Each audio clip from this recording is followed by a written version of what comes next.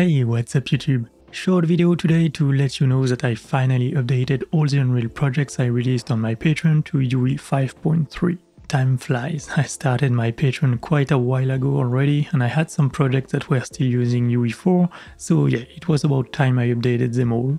It took me almost 3 days because I have quite a few projects and I wanted to make sure that everything is still working as expected, and so yep, everything's to be in order. I don't plan to do this often because it's quite time consuming to do and Epic is extremely conservative when it comes to making breaking changes. That means you can likely open any UE4 blueprint based project in UE5 and everything will likely work just fine. So there's no real reason for me to update the project I provide on my Patreon as soon as there's a new UE release. Still, I would hate to make you feel like my older projects are abandoned and that I provide no long time support, so there we go, everything is up to date and guaranteed to work with 5.3. Now during that update process, there's one project in particular that proved to be troublesome. Turns out just to be a big oopsie on my end. Remember that Boids particle system of mine? Seems to work just fine, right? Now let's close that Niagara window. Oh, it suddenly behaves quite chaotically. Let's open that Niagara window once more, and it's back to normal. What the hell? The reason for this behavior is extremely stupid, and I'm sad to say that it took me almost 2 days to figure it out. Turns out the movement logic I built at the time was quite flawed and heavily frame rate dependent. And I didn't notice this at the time because I usually work in engine with the frame rate capped at 60 FPS to reduce power usage and my electricity bill. Thus I didn't realize that that particle system was so unstable at a higher frame rate. And it turns out, when the frame rate is capped at the default value, 125 FPS, opening this Niagara window makes the FPS drop quite drastically, from 125 to 60. And so the system reaches some kind of equilibrium because I initially fine-tuned it with that very same frame rate. Newbie mistake. So naturally I wanted to fix that bug, but looking at that Boids emitter, well, I was never too happy with it to begin with. It's super complicated, bloated with way too many modules and dependencies and whatnot.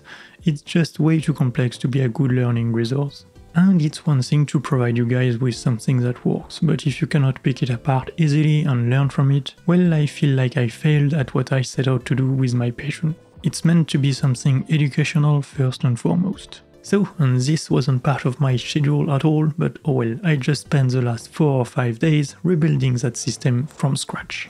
And I went from this to this, much better. And it performs slightly better, it's much easier to tweak and to work with, it's also much better documented, so yeah, I feel like this has a way greater educational value now. So feel free to have a look at it if you're interested, files are available as a tier 2 reward on my Patreon.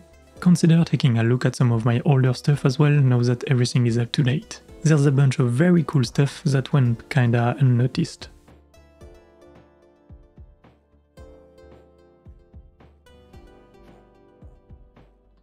Now, today's video isn't going to be a tutorial or a breakdown of some sort. I've made a lengthy video on that Boids emitter when it was first released. It's a bit outdated, but most of what I explained back then is still plenty relevant today. So feel free to give that video a look if you want to have more technical details on implementing a Boids algorithm using Niagara.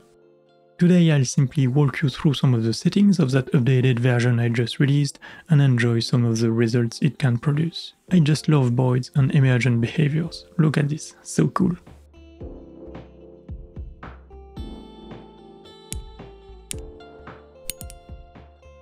So let's see what this particle system can do and how it can be tweaked to your likings. The particle system is now contained within a blueprint actor to more easily let you tweak some of its settings and visualize its bounds. So you can first tweak its bounds width and height, and the number of cells in height and width, the maximum amount of particles per cell, and the amount of particles. Those 3 settings are specific to Niagara's Neighbor Grid 3D interface, again something I explained in great detail in that Boids video I released a while ago. You can also specify a wall position and a radius, so particles erratically move away if inside that sphere. Could be your character's position or something, right? Finally, you can visualize and tweak the maximum and minimum allowed altitude in world space if you ever choose to use these 2 constraints in the particle system, more on that in a second. The emitter can now be scaled and rotated and everything should work. Also, if you actually want to tweak the scale of the effect, like minimize or magnify it, you'll likely need to tweak the particles mesh scale in the emitter, speed settings and a couple of other things. And that's pretty much it for the blueprint. Let's take a look at the particle system then. Now hopefully most of the modules here make sense. First, particles are spawned in a box based on the grid width and height and a multiplier. On particle spawn I get the distance field data, and that's used in this position constraint module.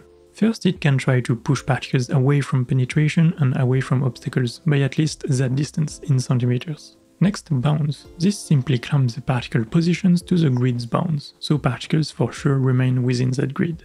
Without that position constraint, particles are allowed to somewhat go outside the grid, but they turn back and go back in on their own quite rapidly.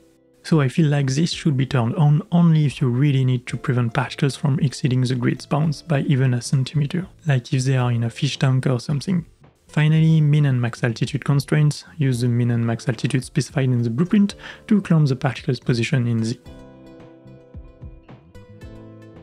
On particle updates then, this first module sets the Boids algorithm's overall weight, so it's initially at full strength. And then that weight is reduced the more individual behaviors need to kick in, like a bounds constraint. A particle might say, hey, I'm close enough to the grid's bounds, I no longer care about what my neighbors do, I'm going to follow my own instinct now. And my own instinct tells me to move back towards the emitter center or whatever else. And that quote-unquote own instinct is computed here. A particle has its own intended movement direction, speed and turn speed. This is what a particle wants to do on its own, before the Boids algorithm is layered on top, based on that Boids weight, right? So first, again, there's a bounds constraint. When a particle is close enough to the grid's bounds, it orients its movement direction back towards the grid center point, and that's what allows a particle to go back inside the grid on its own.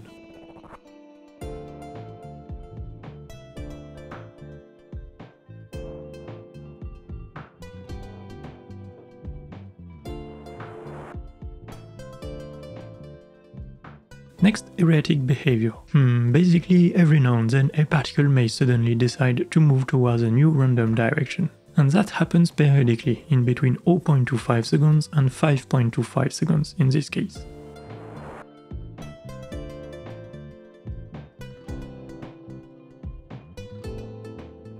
Noise. That adds a bit of low frequency noise to the movement direction and makes a particle move randomly but somewhat smoothly still.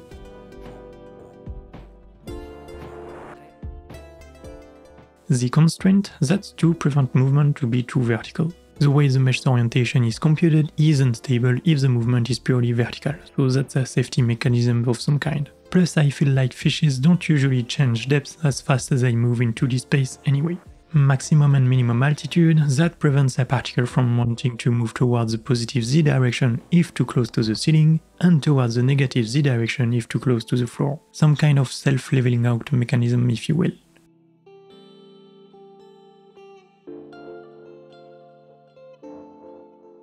Next, speed is quite simple. Every now and then a particle may gain a speed boost. That's to create some kind of erratic behavior.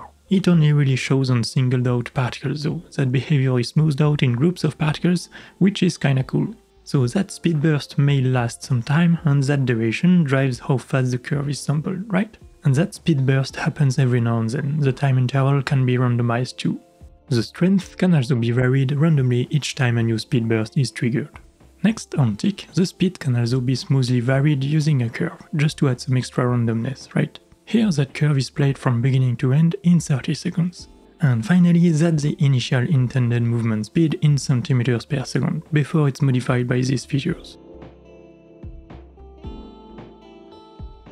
Similar thing for the turn speed, that's how fast a particle may change direction, basically. Next, point avoidance. That makes particles move away from that point specified in the blueprint. So that behavior first kicks in based on the specified radius and lasts as long as particles are not distant by at least that extra amount from the trigger point.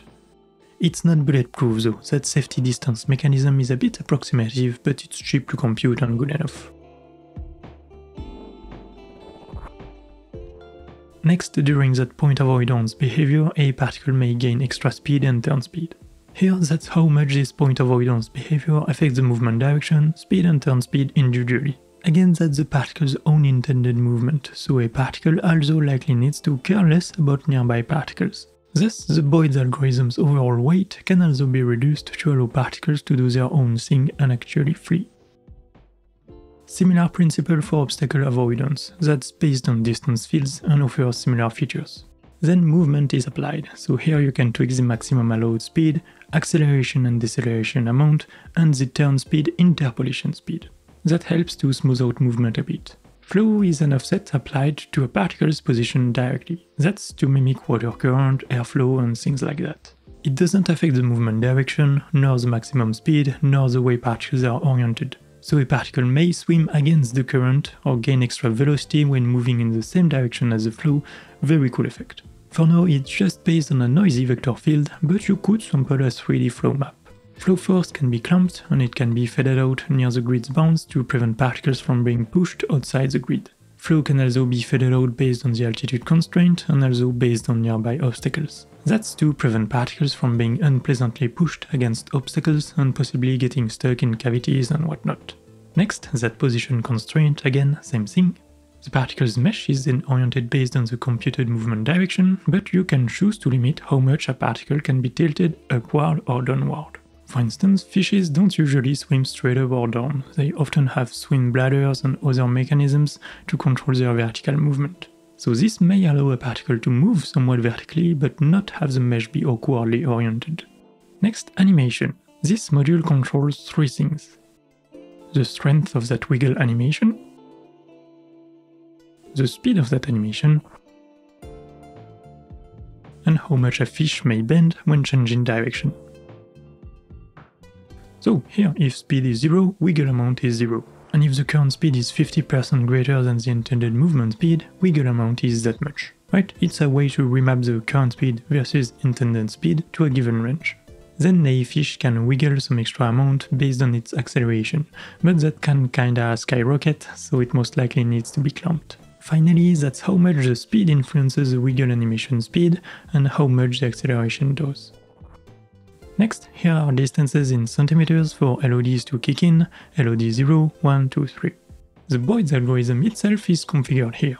A particle may look at nearby particles up to a certain distance and say, hey, let's match my neighbor's movement direction, or hey, I want to move towards the flow center of mass and get closer to my friendly neighbors, or hey, I'm too close to my neighbors, I'm going to swim away now, or hey, I want to match my neighbor's speed and turn speed. Fine-tune those distances and weights and you can get a very wide range of behaviors. Keep in mind those distances are intrinsically limited by the grid cell size though. A particle may only see up to one grid cell away from the grid it's currently in at most. Finally, particles can be smoothly moved away out of penetration with other particles given a particle radius. And that's it. I believe it's quite an elegant system now and offers quite a few features. I'm quite happy with it, and it can create a wide range of cool looking behaviors.